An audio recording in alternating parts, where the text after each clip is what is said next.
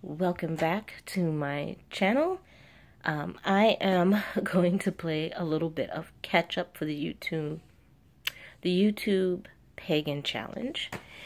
I am using my cell phone for this, which is like HD. I don't even know if my camera is HD or not, but my cell phone definitely is, and it's picking up a whole situation that's happening on my face. I'm like, it's a hot mess, and I've gotten like a heat rash, like all down the side of one side of my face, and it's a hot mess. Anyways, so I know I did, I think, week 29 last, but I needed to backtrack because there were a few weeks that I did not do.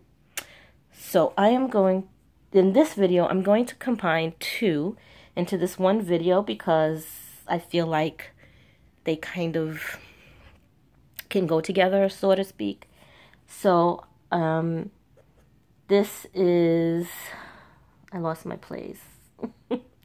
Oh, okay. So this is week 26 and 27.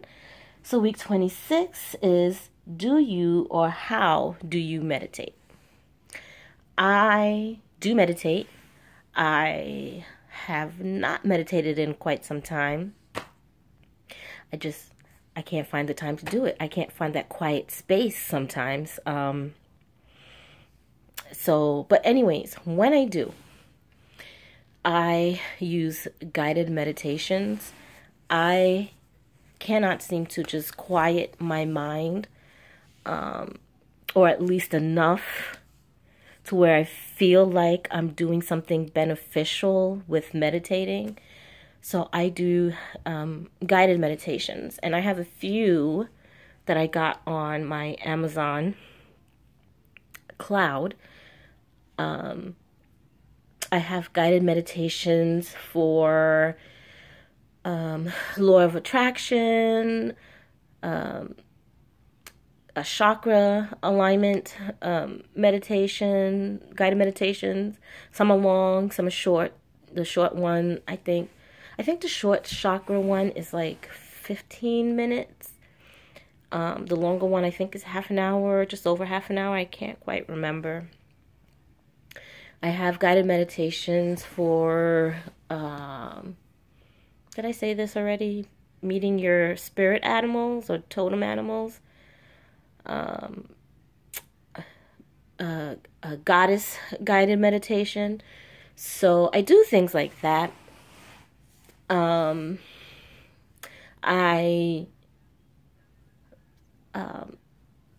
Sometimes when I find myself becoming overly frustrated to the point where I'm just about to snap on people, like I'm just about to go straight off, like, you know, the hood about to come out in me kind of thing.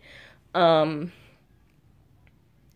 take a moment to close my eyes, and I breathe in and breathe out, and I just keep doing that until I feel myself calm down. So in a way, that's like a short little meditation, so to speak, at least in my eyes.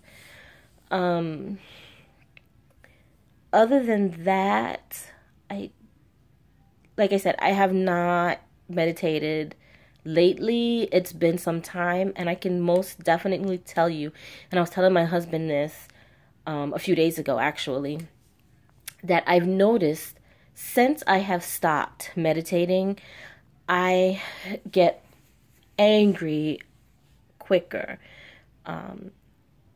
Typically, I'm slow to anger. You know, you can do the same stupid stuff over and over and over and over again. And I tend not to really get angry. I might start to get a little frustrated or a little peeved, but not like straight anger. Unless it's just like one too many times, like that was your last time kind of thing. I've noticed that nowadays it seems like it does not take much to piss me off. And I don't like that. So I have to figure out a way to try to work meditating back into my life somehow.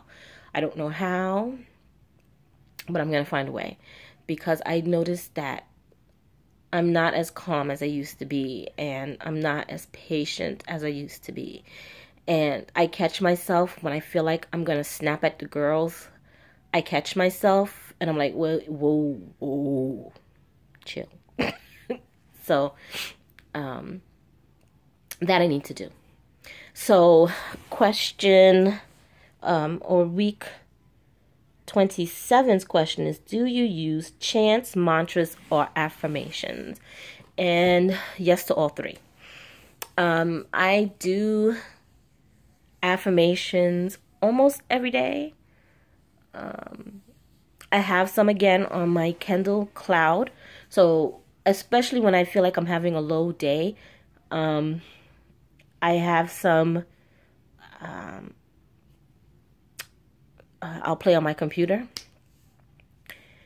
I also, I don't do this every day either, and not even really every week, but I have bouts of doing this where I will, every day for a while, I'll write down affirmations every day, as well as gratitudes, stuff by the end of the day that I'm grateful for.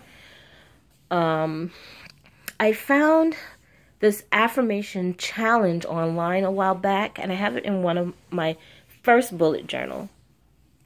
I printed it out and pasted it in there. And every day of the month, you say this one affirmation throughout the day. And it's really, really nice. And I need to transfer that into my new bullet journal. I do chants and mantras as well. Again, I have all of those on my Kindle, plus some, I have like a chant mantra or chant something, I can't remember what it's called, playlist on my YouTube channel. I especially play the chants during ritual work. No matter how how small or how brief it's going to be, because I don't have time for like long elaborate rituals. Initially I never did ritual. I didn't feel comfortable. I felt like I wasn't ready for years and years and years. And then when I started, I kind of just, I felt like I was kind of going through the motions. So I kind of cut that out. And then I started doing rituals just for the Sabbats. And then 2 kids made it very hard to do. As my youngest, my oldest, I'm sorry. As my oldest girl got older, I was able to do ritual for Sabbats.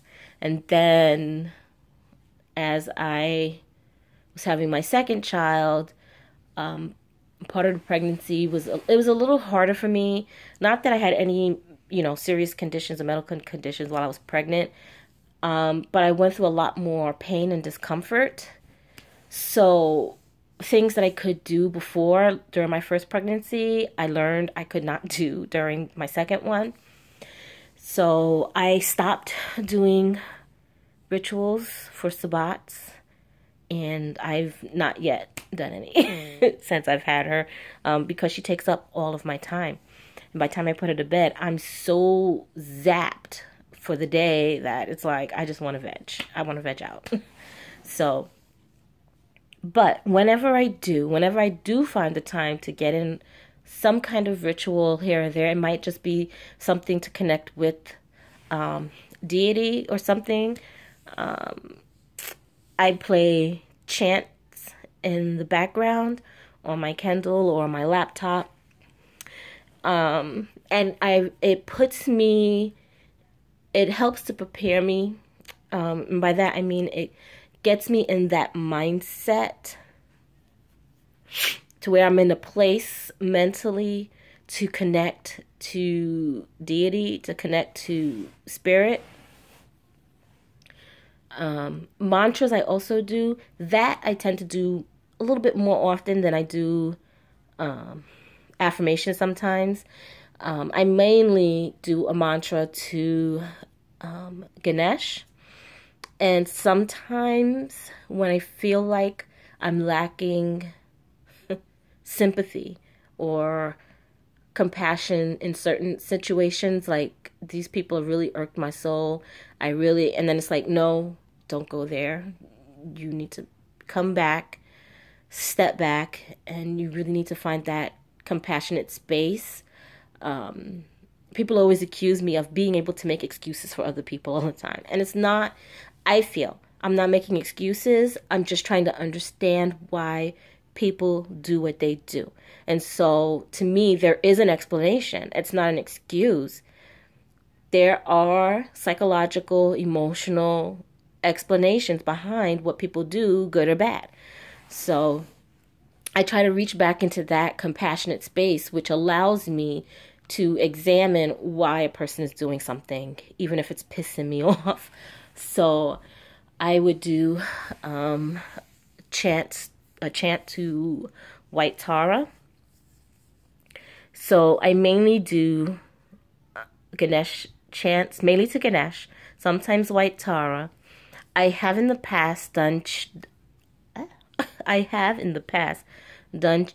done chants for Lakshmi as well.